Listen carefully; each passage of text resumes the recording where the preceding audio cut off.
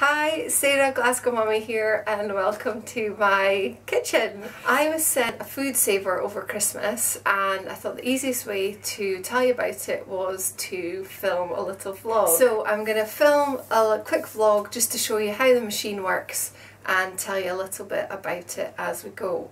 What else do I need to say? Nothing, I don't think. Okay, so this is the Food Saver, and the one that I have is model FFS002. And it's really easy to use. So there's two clips at either side here that you push in to lift the lid. And the pack came with some Food Saver roll, and this is kind of the cutting bar. So this lifts up and you feed that through, so that's that ready to go.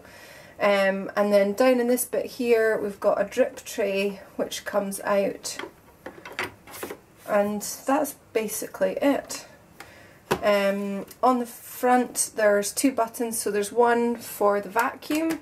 So the Food Saver can work as a vacuum where it sucks all the air out of your bag of food, or it also acts just to seal the food over, and there's a button here which just seals only.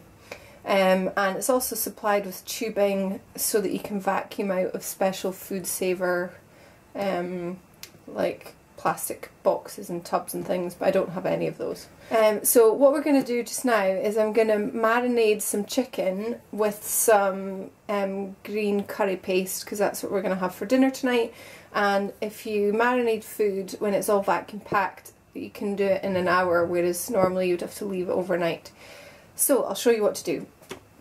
In the first instance, you want to create your bag.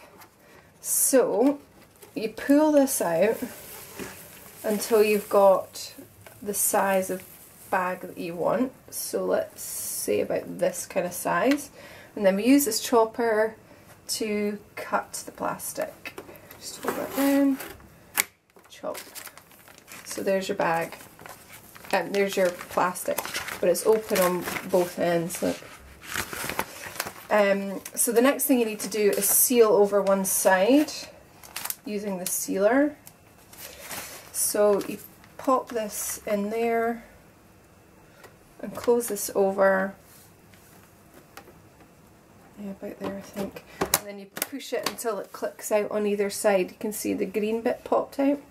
And then you press the seal button. Oh, it would help if I switched it on. There's a little green light that pops up to tell you that it's sealed properly, closed over properly, and then seal it. So at this point, a little red light is popped up, and then when it's finished, that'll go off. Oh, there we go. So that's the red light off, and then open it up. So okay, so I've sealed it over, but not very straight. And then that gives you a bag. So we'll just go ahead and put the chicken in here.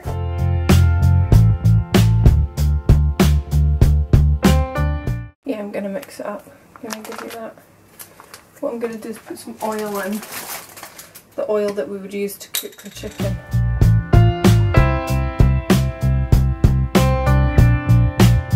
Right, okay, so I've got the oil and curry paste in with the chicken, and then I'm going to vacuum it over the open end of the bag into the drip tray and close it over until it clicks both sides, and then this time we're going to push the big middle button which will vacuum and then seal.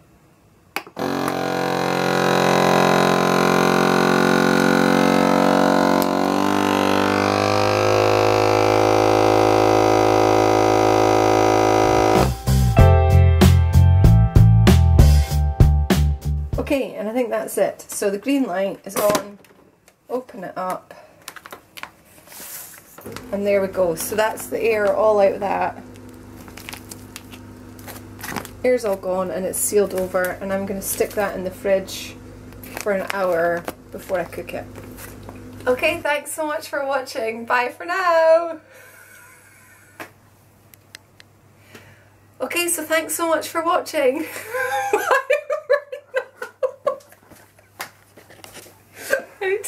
can.